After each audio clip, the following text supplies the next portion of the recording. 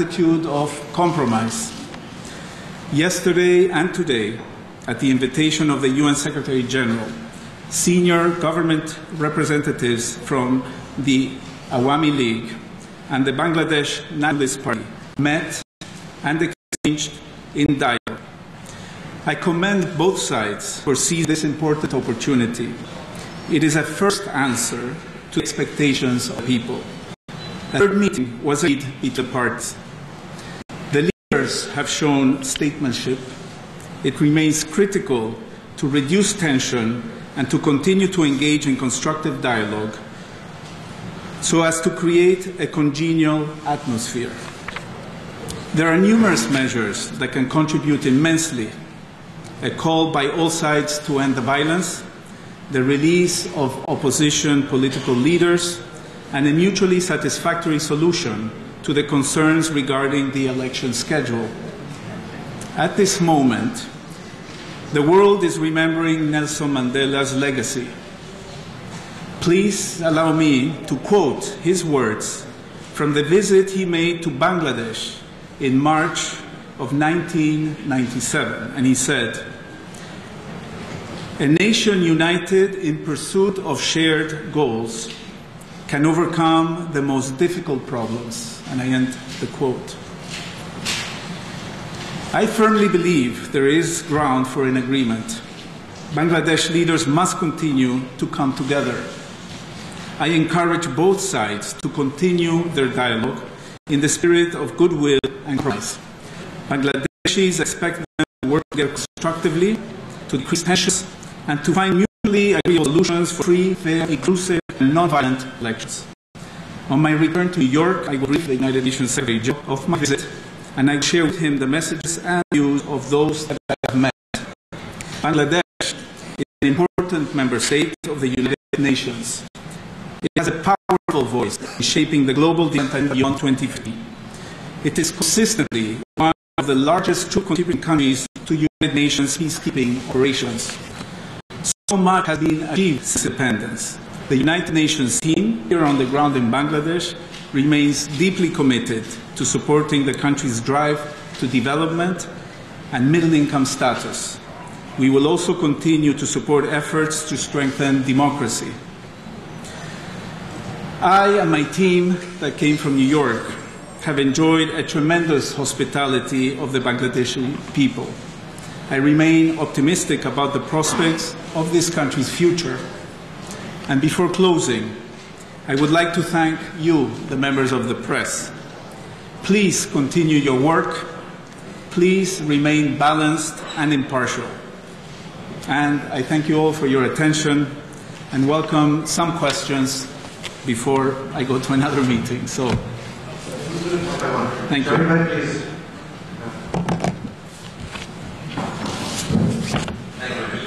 name is Shamim Ahmed. I work in Wales. You have already 2 rounds of talks between Awami and BNP. I want to know whether the two parties have agreed on the basic principle of having a solution. I mean, whether the two parties agree to hold elections between Prime Minister in our office without any power, as BNP is calling for Prime Minister resignation for level playing field. Thank you very much. Okay, should we go question by question? Okay, so let me just state the obvious that, as I said, there's ongoing dialogue taking place. I think the very fact that there was agreement to meet, the fact that representatives of 2 of the main parties here that are being engaged in a deadlock situation were able to meet twice during my presence here is in itself a very important agreement. And the fact that both have decided to have a third meeting and to continue to discuss the issues, again, is another important part of the agreement. And as I said, I think this also reflects, and I think it is extremely important to recognize the important leadership, courage that has allowed the parties to meet to face I think here I might use this opportunity, Prime Minister Sheikh Hasina, as well as the opposition leader, Zia, and as well those who participated in these talks, in these initial dialogues, which the United Nations essentially helped start. For any form of agreement, there's always a first important step that has to happen, and the first important step has been dialogue, which was lacking when we arrived here. So let me just stress again, extremely important that there has been a dialogue and that there's an agreement to continue to dialogue, and that these dialogues have been characterized, and I would characterize them as having been very constructive, and they have been actually addressing how to reduce the tensions that Bangladesh is experiencing and to build confidence so that many issues can be discussed and hopefully to come to agreement. So all I can say, and I will not go into the details of what was discussed. I'm anticipating the questions that might follow. You will have seen that both sides have been also very responsible in trying to keep the space of dialogue alive so that these issues can be discussed among the participants.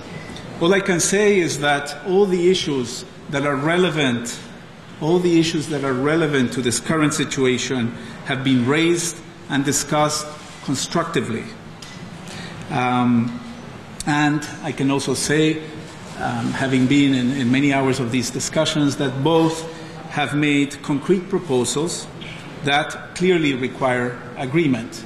So, as you can imagine, people come, they discuss, they present proposals, they have to go back, discuss with their leaders, come back, and this is how dialogue works. So I think it is extremely important that we allow the representatives of the parties to engage constructively. This has to be a solution of the leaders of Bangladesh. This has to be a homegrown solution.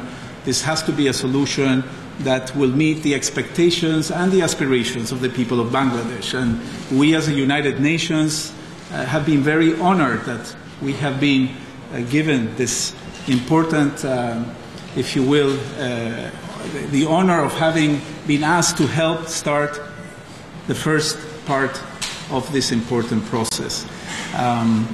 So I think that's one of the reasons that I have said that I am optimistic, because without dialogue, clearly, it is very difficult to come to any form of agreement. May I interrupt you? Just to remind everyone, please restrict yourself to one question. Yes, Mr. Assistant Secretary General, it's Humayun Kabir here. I work for the Independent. It's an English newspaper that is published from the capital. I will ask you one question, as Mahatma said, but it will have A and B, so I will speak to one question. Well, let's be clear. I know the A and B happened with a previous visitor here, but in this session we'll only have A. Okay. Okay. I have a very simple question to you. As you know that the whole country was looking towards your visit. I would like to know, have you achieved what you have come to here to achieve? I think I have, yes. I think I came here because, as I said, the Secretary General was very concerned and continues to be concerned with two important issues. One is the rising tensions and levels of violence, and two, what had until my arrival here been the lack of dialogue. And so on the one account, and I just answered the questions relating to dialogue, which is the beginning of a negotiation, and those negotiations certainly will have to touch upon how to reduce the tensions, how to create a conducive environment, how to address the issues of concern. So I think the Secretary General, who, as you know, is a very important and good friend of Bangladesh, I have said this in every mission here, he holds both leaders to very high esteem and has developed a very close relationship with the political leadership of this important nation. And his concern, I think, is to ensure that we are able to create conducive environments and conditions so that, again, elections can be held that are free, fair, credible, inclusive, and peaceful. And so many things now need to continue, I think, among the parties so that we arrive at an agreement to make this possible. And again, without dialogue, it's very difficult to have agreement.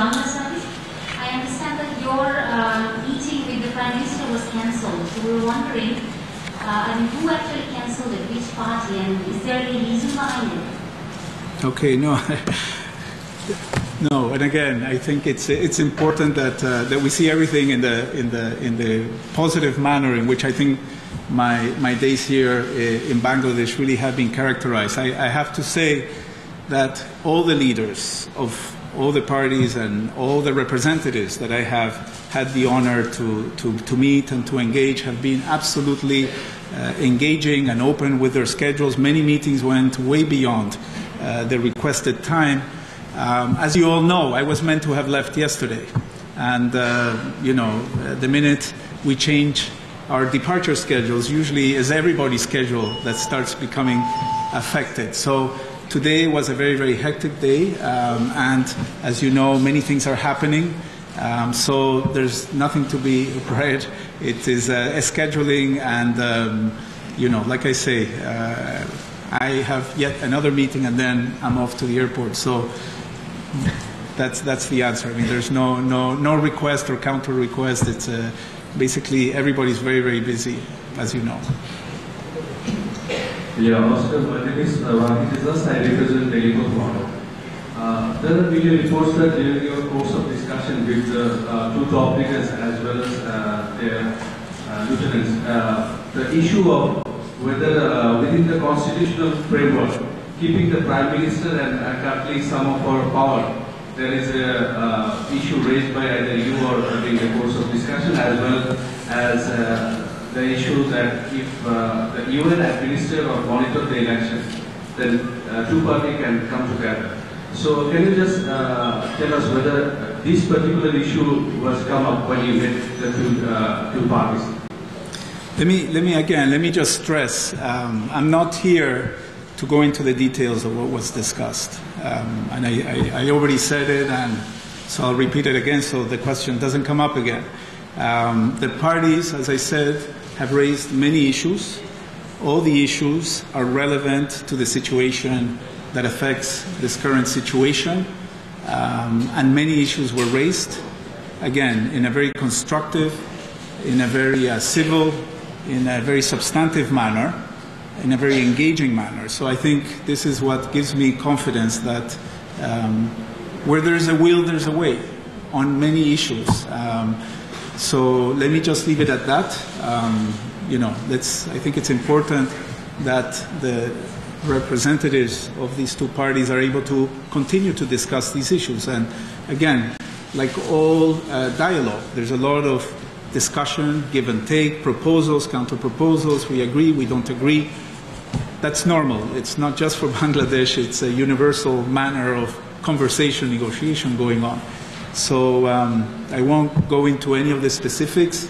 I will just note that when the parties are ready to share what they have discussed, what they have agreed, they will do so in their own time and in their own manner. Just one second on the issue of UN observation. It was another part of the question, just for you to know. I know it came back. This question was asked in other occasions, and so nothing has changed. I mean, normally, the United Nations has stopped doing electoral observation unless there is, a Security Council mandate or a General Assembly mandate, which is not the case here in Bangladesh. I understand other international parties might be or are considering or have or discussing with the parties whether they will provide electoral observation. I represent Dhaka Tribune. You had a meeting with the Jamaat leaders. I'm just wondering, why did you meet them, and do you discuss violence issues with them? Let me just say, we have met with everybody that has requested a meeting with us, and we have raised with all the parties issues of violence and our concern as they relate to that. So that was the discussion, which focused on what we think are the responsibility of all the citizens and all the leaders and all the parties of Bangladesh. This is a collective responsibility to create peaceful conditions for elections, is the responsibility of all the leaders. I think this is what the people and citizens of Bangladesh are expecting.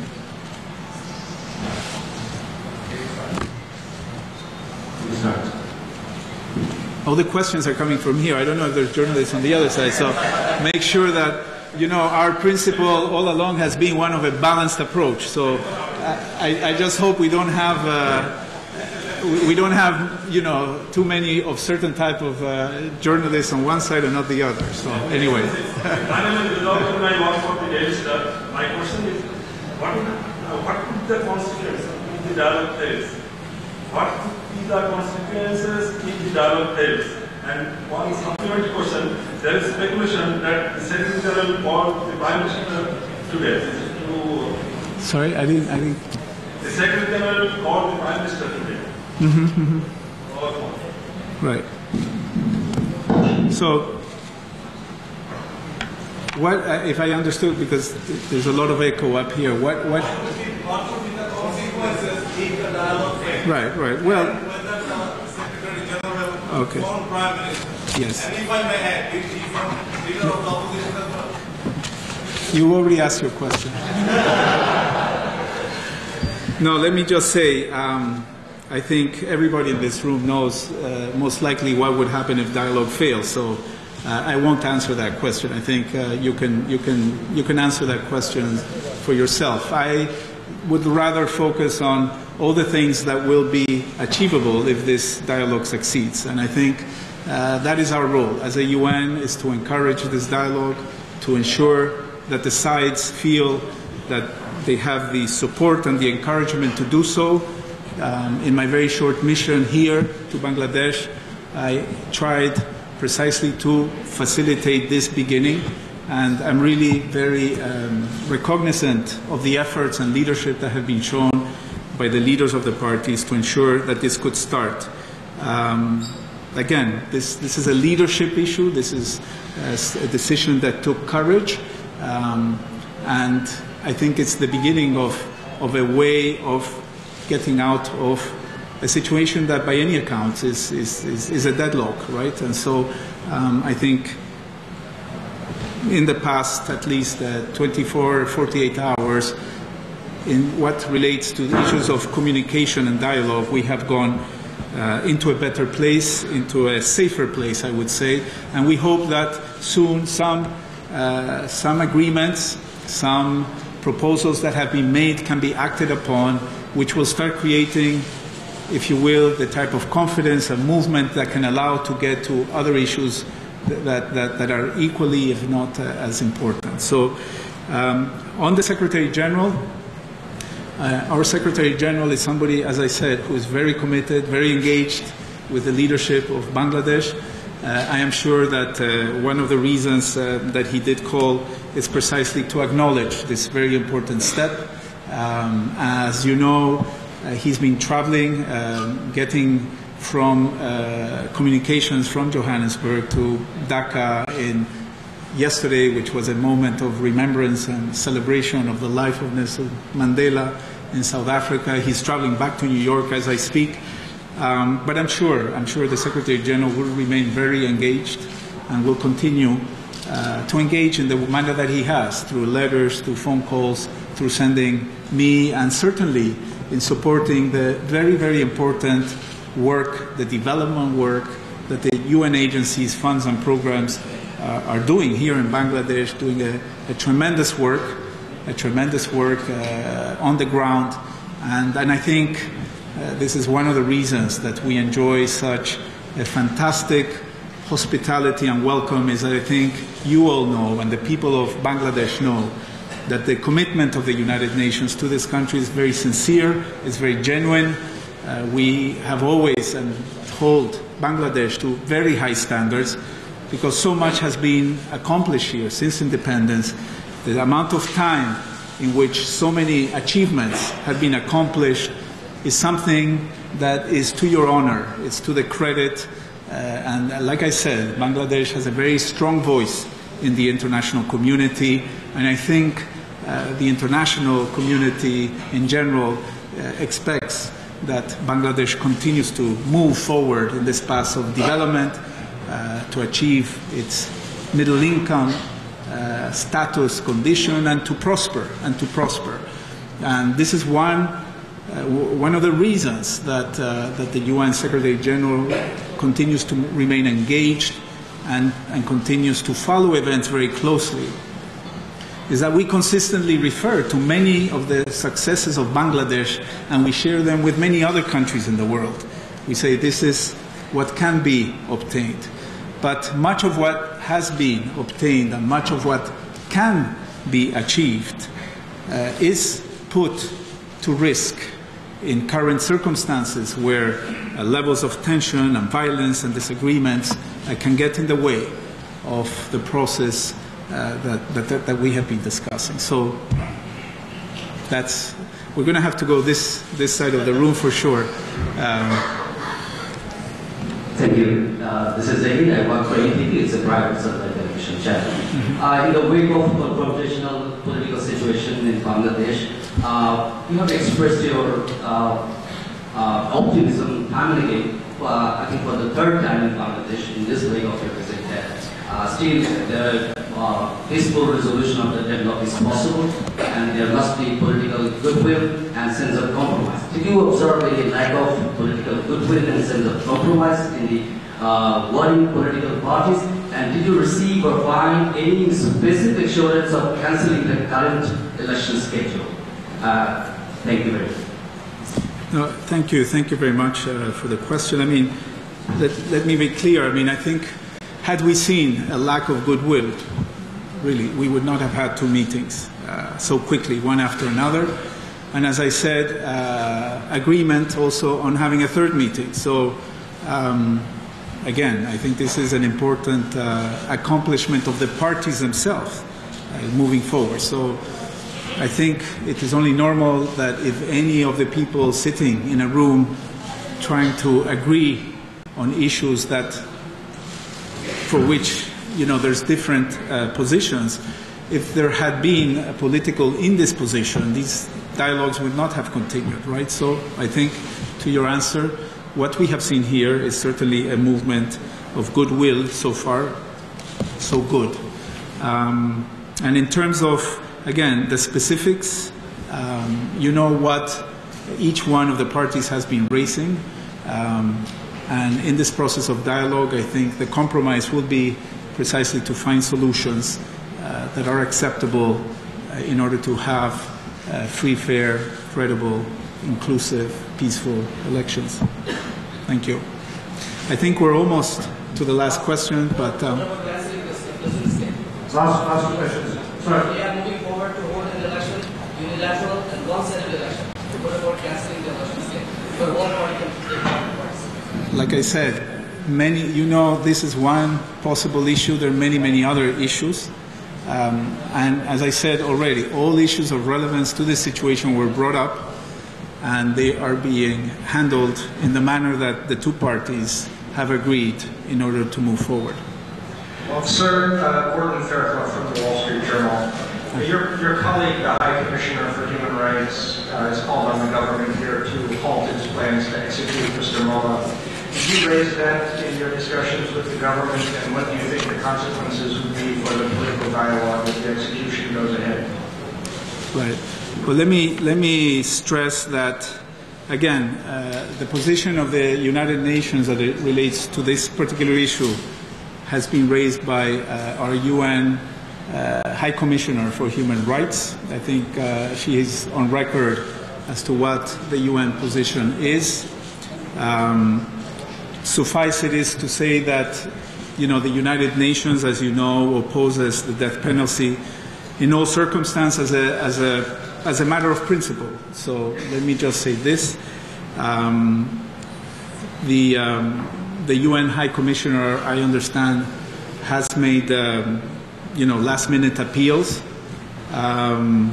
So I have very much focused on the electoral challenges going ahead, and I again want to repeat that what we need to ensure is that the general situation that is required, the conducive environment that is required, is extremely important to ensure that we move forward, and that conducive environment is understood by the political actors.